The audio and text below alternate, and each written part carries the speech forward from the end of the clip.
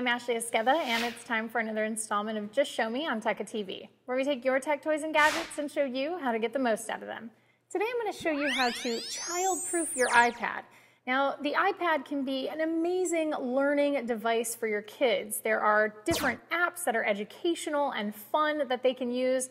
Interactive books also make it a great thing for your kids to use, but there are definitely some features and abilities that you don't want your kids to have while they use your iPad, and some apps that you might not want them using either. So we're going to set up restrictions today. From our iPad home screen, we want to open up Settings. Now, once we're in Settings, we're going to look for the General tab in the left-hand sidebar. What we're looking for is Restrictions. So you'll see right now it says Restrictions Off. So we're going to tap on that, and it will take us to the restrictions screen. Now we can tap on Enable Restrictions. Now, once that happens, you'll get a pop-up window asking you to pick a passcode or a 4-digit PIN. So pick a PIN that your kids aren't going to guess. 12340000. Not good options. Pick something difficult that they're not going to guess. And once we've done that, you will see all of the different options you have for restrictions.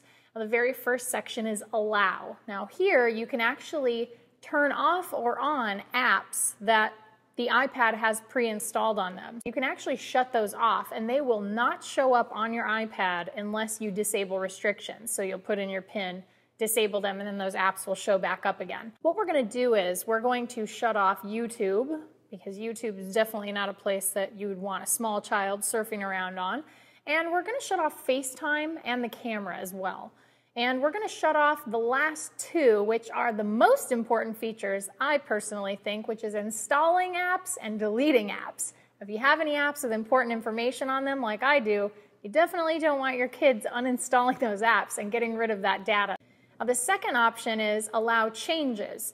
Now here we have Location, Accounts, and Find My Friends. So we're actually going to go into a location, and you'll actually see all the different apps that use location. You can actually just shut off all location services by finding the Location Services tab and toggling it off.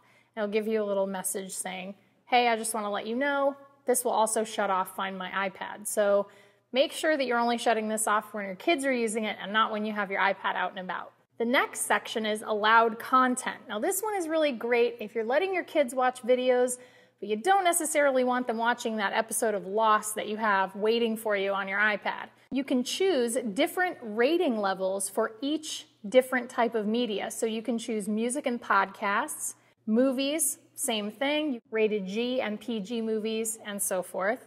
TV shows, same thing.